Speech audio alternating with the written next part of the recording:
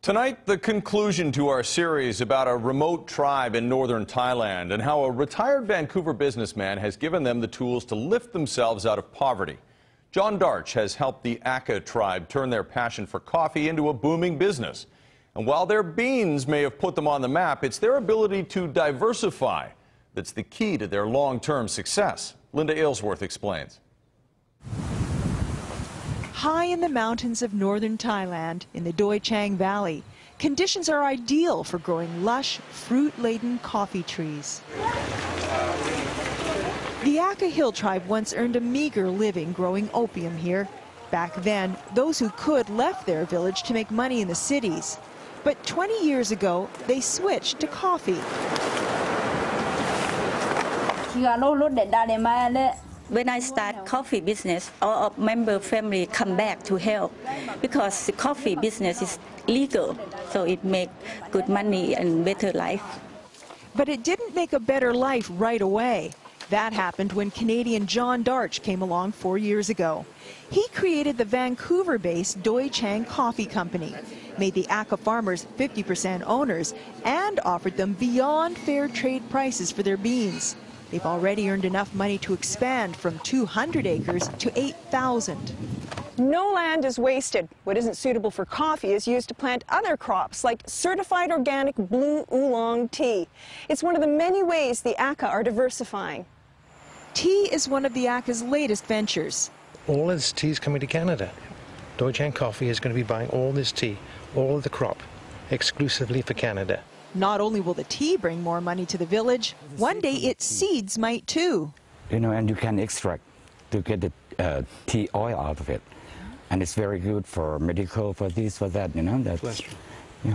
So another business. Another thing that think of it. There's a lot of thinking going on here. For example, since Arabica coffee doesn't like too much sunlight, they plant macadamia trees, 1,000 a year. The shade they provide makes for more flavorful beans while producing yet another marketable product. And one day, this is what you have. You can sell this and quite a good price, you know. So this is macadamia nut. So inside of that, it's come like this with a shell. This. And so that's the next stage. Then, with so many more plants, more bees were needed for pollination. So they built 300 hives and once again reaped the rewards. This year, they'll produce 3 tons of organic Doi Chaang coffee blossom honey. Most will be consumed, but some is finding a different use. They recently added soap to the Doi Chaang line. It combines their organic honey, espresso coffee grounds, which act as a mild exfoliant, and a few other ingredients. Chanut Porn created it for her own use. I feel that I have dry skin, but when I have my own soap, I feel that my face gets healthier. From her small lab, 1,000 bars are produced every day. It's unique to be sure, but to see something truly unusual, rare even, we have to go back to where the coffee cherries grow. Just put the whole thing in your mouth? Yes, the whole thing. Just the same thing as a cherry. And that's a coffee bean. It tastes not too sweet, but it's nice. Some fruits. And this is what the civet wants. Ah. And this is what the civet leaves. Yes.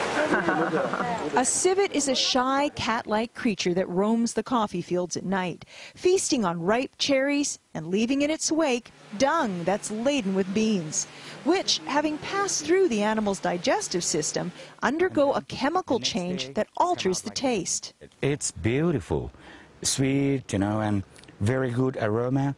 It's sweet as honey. It's got different taste than the other coffee. Most civet coffee comes from animals that are kept in cages, but the Akha and Doi Chaang prefer to collect it from wild civet cats. And you can see the poo, it's just like that. They also collect beans that the civet chews, then spits out. Either way, it's pricey stuff.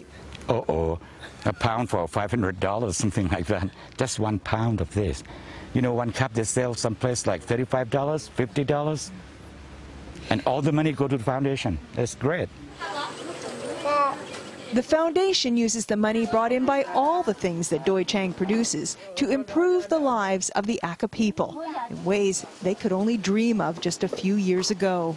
I am happy because now the children can go and study and come back and help. We can see the next generation grow.